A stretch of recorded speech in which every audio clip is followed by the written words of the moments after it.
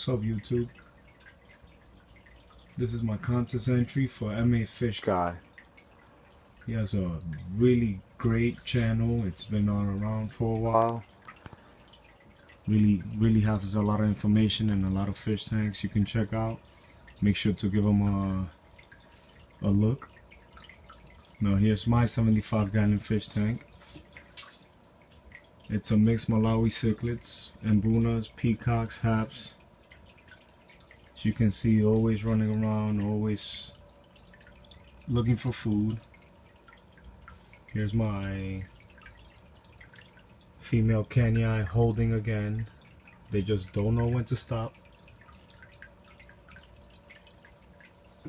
But yeah, this is my 75-gallon tank. I've had it for a while. But this last setup I've had now 7 months.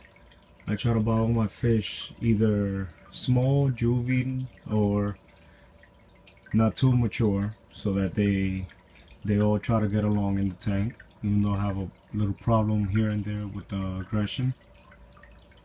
But for the most part, they're all good. They've all been here or been introduced in here while they're small. A lot of them are coloring up really nicely. Added a couple of new fish. I got a blue ollie, another red shoulder, another yellow lab, another blue dolphin. They're all swimming around there.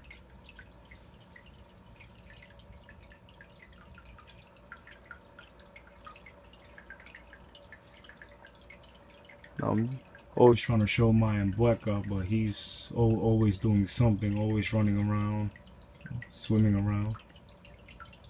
That's my Mbueka right there in the middle. Just love the color on that fish. It's nice and dark, but interesting.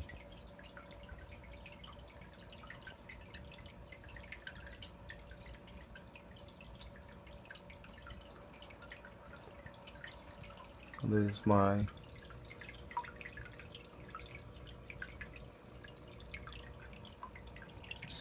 see how they just run to the top? They think they're about to get fed. Now, as you can see, I use the Hikari fish food, the cichlid food. I keep Cichlid XL and Cichlid Gold. Always feed it to my African cichlids. I mix that here and there, give them spirulina flakes, I give them NLS. But the Cichlid Gold for the peacocks and haps, and then the Cichlid XL, which is made out of algae and spirulina and all of that. The Mbunas love that.